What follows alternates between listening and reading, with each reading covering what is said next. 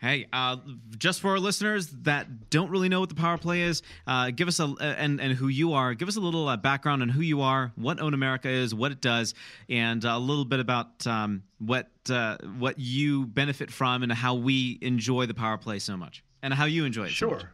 Yeah, I love it because I love bringing the tricks and techniques and strategies of the biggest investors in the world to everybody. So Own America is my business. We started 10 years ago. It is an investment platform online at ownamerica.com where people who invest, hold, value, analyze, buy and sell, finance, insure a very specific kind of investment, which is the rental home.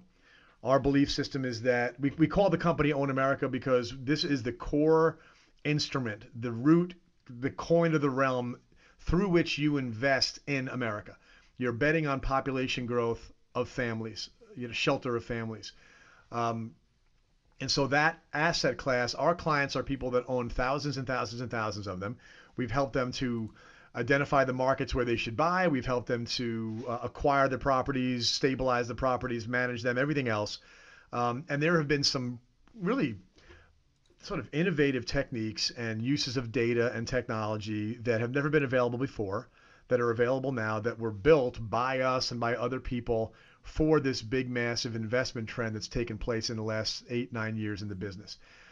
We've taken everything we know and spun it out to everybody else, right? Because my passion really is I love the fact that there might be someone listening here who is a real estate junkie at heart, and they may never heard that term, but it makes sense to them. They look at the idea of accumulating American real estate as the way to bulletproof their family long term, as the way to set themselves up later in life and their kids and grandkids way later in life.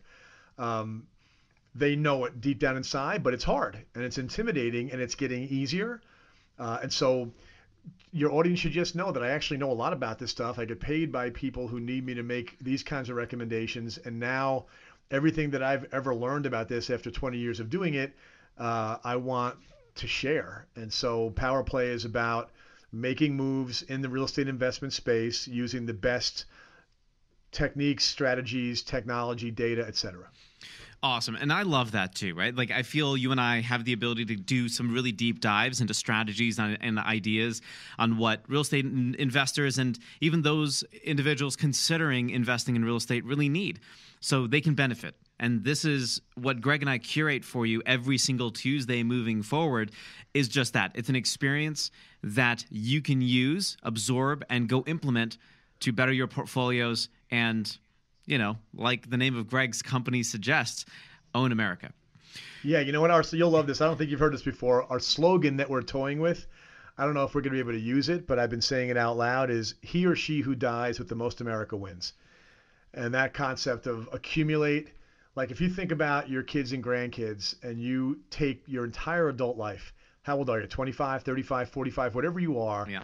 Looking at the longest term view you can possibly have, comfort in old age and legacy for your family beyond. If you can take decades to do this, you have to be an idiot not to have it work. I mean, you have to make so many mistakes. If you're able to buy good property in good places and manage it well, or have people that you trust manage it well, you don't lose in this game, but you just have to come into it with a long-term patient view. That's right. Let's get to one of the things that I know you enjoy and I also enjoy. A little thing that you and I like to call smart people saying dumb things about real estate. It's interesting to me. You've been on TV pretty frequently recently, and folks always have a very interesting way, or big media has a very interesting way of turning good things that are happening in a market, and they look for some type of black swan bad event to tie to a weakening housing market. It's just kind of been the thing they do. It's kind of funny to me. It's every time. It's like, they're trying to derail it for some reason. What's been the latest that you've seen that media is trying to construe as being a negative for the housing market? Yeah, it's every week it's something new. So I'm glad we have this show to highlight and poke some fun at some smart people who I'm sure are also very nice people, but they're saying some dumb things.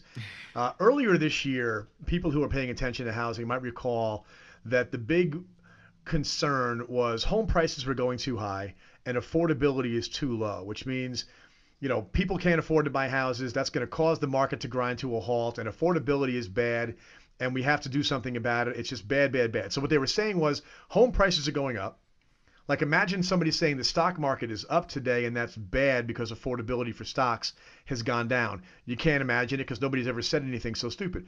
But in housing, they get away with it every day. Right. And that was the big drumbeat for the first part of the year. Mm-hmm. What we were saying was, let it take care of itself. If prices are truly going too high and the buyers truly can't afford, guess what? They're going to walk away from the table. And the sellers are going to have two choices. Keep the house. This is a macro view nationwide that plays out with one buyer and one seller every single day somewhere, right? If the buyers walk away because the affordability is no good, they can't afford the house, the seller's got a choice. Either hang on to the property and wait or lower their price. So that's what inevitably happens when prices go too fast or grow too fast for too long.